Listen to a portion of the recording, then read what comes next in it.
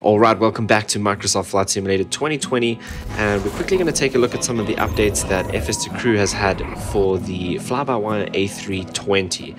So it's been a couple of months since this released, and they've been updating it very regularly. They've been adding new features and tweaking some of the existing features. Huge praise to Fs2Crew. They've listened to pretty much everything that we've asked for. So we're going to be taking a look at some of the interface changes that have occurred and the additional features that they've added. If you are looking for a tutorial on how to use the software, I'll put a link up at the top to the video I made when the software released, where I run through a full flight. Today we're just going to be taking a look at some of the changes. And first up, probably the biggest one, is this. We now have the Fs2Crew product manager. So no longer do you need to go to the forum to go and download the updates for the Flybywire A320 and Pushback Express. It's now done automatically through the product manager. There's a setting that you can have this run on the startup of your computer and look for updates, and it will automatically install them. So as you can see, we're currently on version 1.1.7 of the Flybywire A320NX Project Edition. Right, so let's jump back into the sim and take a look. As always, we can launch this from our command center. So if we go to our drop down menu here and choose the Flybywire, we can launch that application and it'll take a few seconds to open up. Right, there we go. So we now have our panel, and we're going to take a look at some of the settings and the changes. What I also want to do while this is happening is I'm just going to run the pre-flight events so we can kind of see what it controls. So we can see the jetway, ground power is coming up, we'll have the fuel truck coming along, and we can have that running in the background while we do this. So let's go into the settings. Now, next big thing is that as of now, your custom settings, so everything we choose in here, is now preserved when you update to the next version. So before you'd install a new version, it would overwrite, you'd have to come back in and redo all of your settings. That is no longer the case. It's now preserved when you update, which is fantastic. One of the other big things that they listen to the community is the addition of the hard and soft mute. So if we come down here to our hotkey section, I'm in open microphone mode.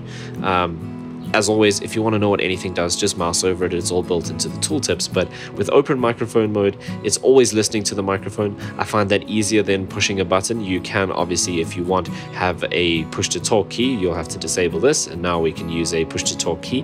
I don't like holding down a button when I'm talking. I prefer to have my hands on the controls, etc. And that is something that the software didn't have when it first released. It was all push to talk.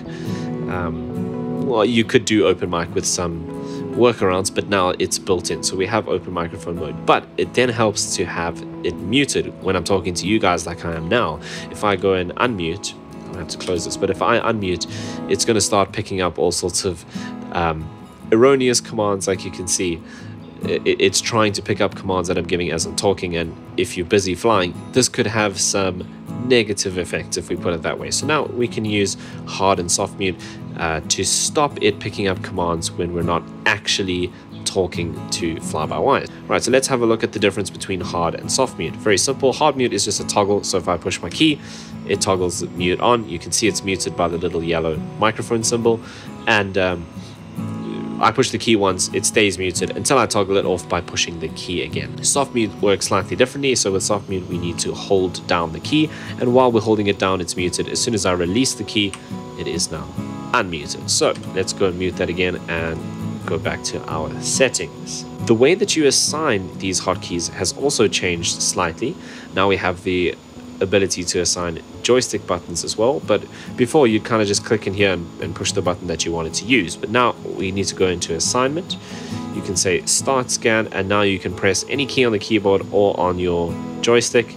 So I'll go and hit V, and once it's done, don't forget to save the changes so it actually applies it. Right, they've added a couple of new settings, particularly this section at the top here. I'm not really going to go through too much of that because, as always, you can just mouse over it and it'll tell you exactly what it is and what it does, and then you can decide whether you want that on or off. So for example, let's take a look at our boarding sounds. We can choose to have our passenger boarding sounds or cabin sounds on. You cannot have them both activated at the same time. If we mouse over our passenger boarding sounds, you'll see plays the sound of pre-flight events, which will be the passengers getting onto the aircraft. If you choose cabin boarding, it's going to play music. Right, as we're doing that, our fuel truck has arrived, and he's going to pull in. When that happens, it'll open up our fuel panel. But on that note, if we take a look at our ground services, we can choose what ground services are actually activated during the pre-flight events. So I like to have them all on, kind of just use it to its full potential.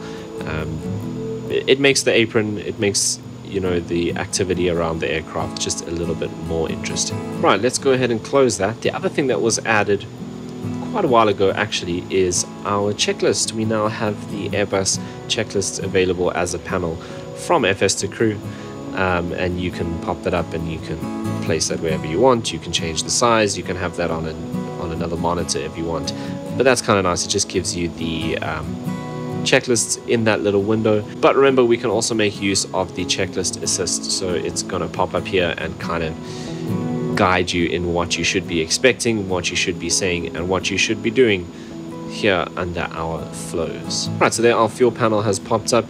At this stage, you could go in and put in as much fuel as you need, set your payload, etc. And once you close that, the fuel truck will automatically drive away. Then last but not least, something else that has been improved is something that I struggled with in my previous video, but the detection of the below the line command has been fixed. I struggled to get that trigger to work, but according to the patch notes in this version 1.1.7, they've now fixed that, so that issue should be sorted and the detection of that trigger should now be improved. There have also been various other bug fixes which weren't specifically listed, but overall we should see an improvement in Fs2Crew. Alright, so that's going to bring us to the end of this video. If you found this useful, you know what to do down below. Once again, I will put a link up to the top again for the full flight, where I will go through how to use Fs2Crew during your flight from start to finish. So if you're looking for a tutorial on how to use the software, go and check that out. Otherwise, I will see you in the next video.